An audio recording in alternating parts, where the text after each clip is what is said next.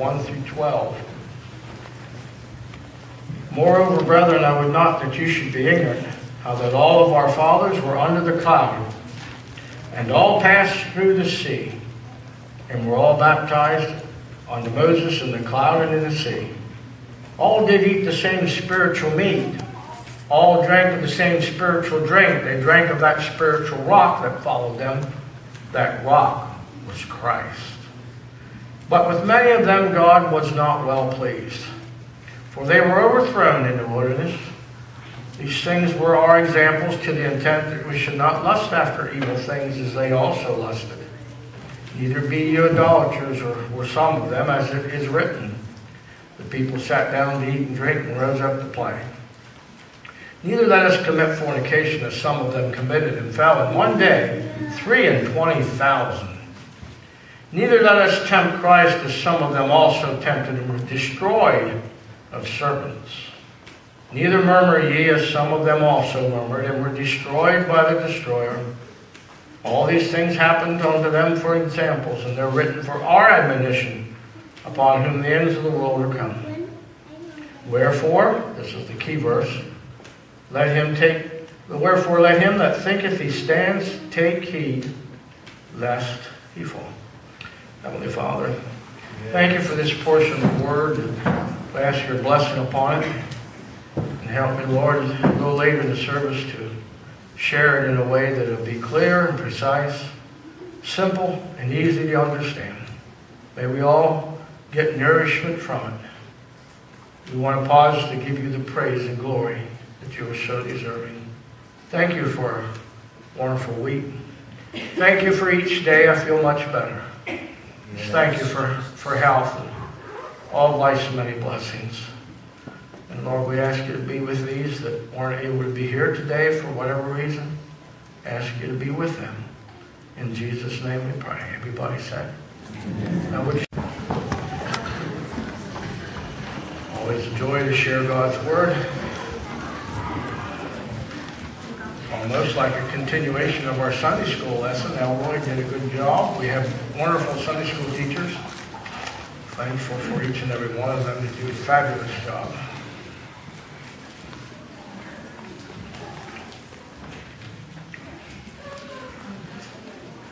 Anybody else have a testimony before we start?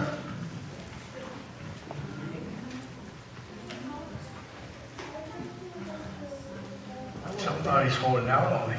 I want to thank the Lord for helping Vern through his operation. Wonderful. God's always good. God's faithful. I know that your husband Vern's been very faithful to God. God's been very faithful to him. Anyone else?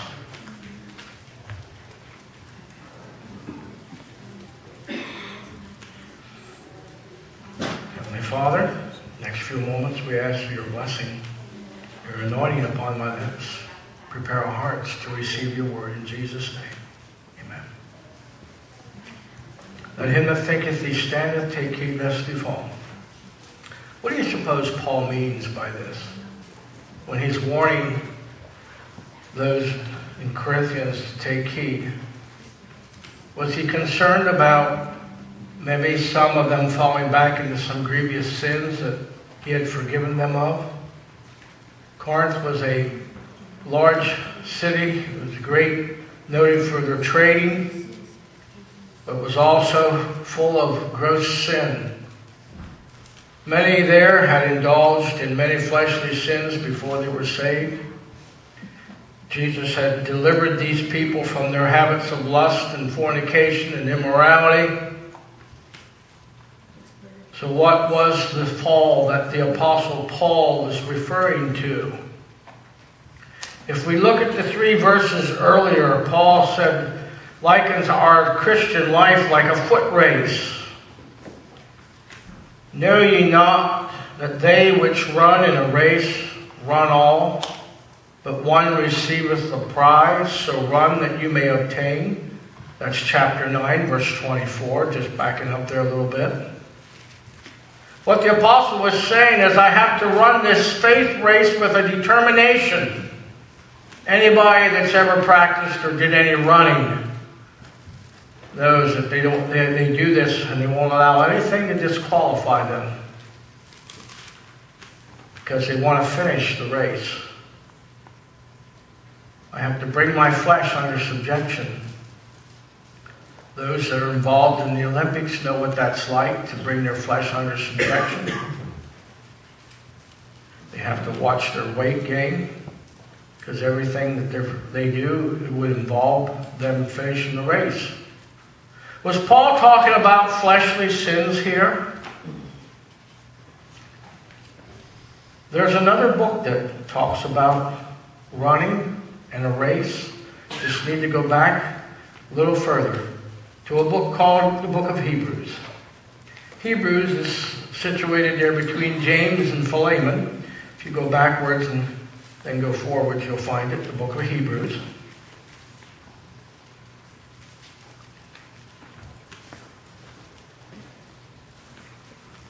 I think the book of Hebrews holds the key to this sin that Paul was referring to.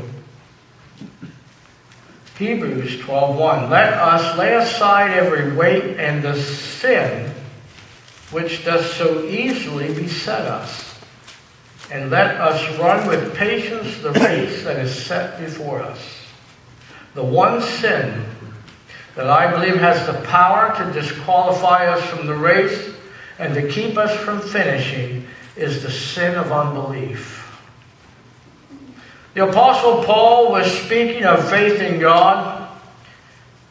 He taught that we were saved by faith, we are justified by faith, we are sanctified by faith, we are kept by faith, we are to live by faith, we're to claim faith, we overcome by faith, and we fight the good fight of faith. Paul alluded to all this. And what he was saying, in essence, is the light, in the light of the preaching on faith, is what he was sharing. I have to bring every doubt, he mentioned, under subjection. And if I don't, I will allow this one sin to beat me. And I'll be disqualified, and I won't be able to finish the race. I want you to think about something, and this brings us to our Sunday school lesson. We're going to go back to Israel. God disqualified Israel. Remember, Israel was his chosen people. He disqualified them because of their unbelief. And if he did that, if he disqualified them, why should he spare you or me? Because this same sin can disqualify anyone from the race. And we can't allow it to go unchallenged in our lives, and we're to deal with it. And we're to give it a very final knockdown and knock it out of our lives so we can finish the race. And Paul shows us that even believers can fall into this state of unbelief. And so Paul takes us back to our fathers to show us this unbelief. Brethren, 1 Corinthians now 10:1. Brethren, I would not that you would be ignorant of what happened to our fathers. What he was saying is our spiritual fathers were the Israelites whom God had delivered out of Egypt. And it's important for you to know what happened to them.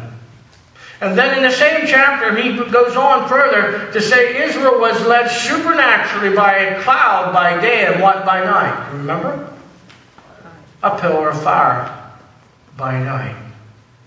They were led out of many impossible situations with God's wonderful power. They passed through the waters of the Red Sea. They were fed with manna from heaven. They enjoyed meat that God sent them from the skies. They drank water from a rock, a spring of life that represented Jesus. The scripture says that he was that rock. And so Paul was telling us that we need to look at how privileged our fathers were. No one had ever lived under such benefits of the covenant as they did. And God gave Israel everything they needed for them to lay hold of an unshakable faith. But with many of them, God was not well pleased. Look at verse 5. They were overthrown in the wilderness. I want you to notice that Israel wasn't brought down by adultery or fornication or homosexuality, but their great sin was unbelief. And I don't think there's any other sin that God hates more. With whom was he grieved 40 years? Was it not with them that had sinned, whose carcasses fell in the wilderness? And to whom he sware that he that should not enter into his rest, but to them that believed not? So here we can see that they could not enter in because of unbelief. And I just was reading from Hebrews 3:17 and 19. I was grieved with that generation, and I swear in my wrath that they should not enter into my rest. And so now the warning comes, and Paul is echoing those words to the Corinthians. Take heed, brethren, lest there be in any of you an evil heart of unbelief in departing from the living God.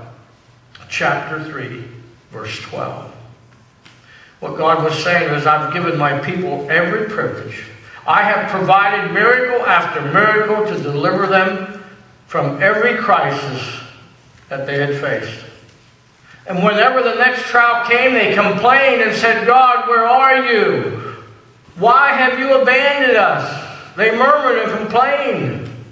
And Paul was saying to the Corinthians, you've even had greater privileges than that generation did. You have been given a Savior, Jesus Christ. You have been given the cross and the resurrection and the gift of the Holy Ghost and all the promises of the new covenant. God has provided much more, even than the miracles that he had given your ancient fathers.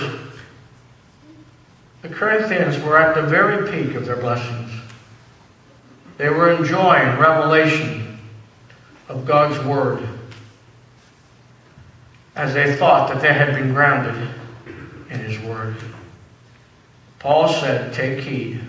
You're in danger of falling. Watch out lest you fall as Israel did in spite of all your enlightenment.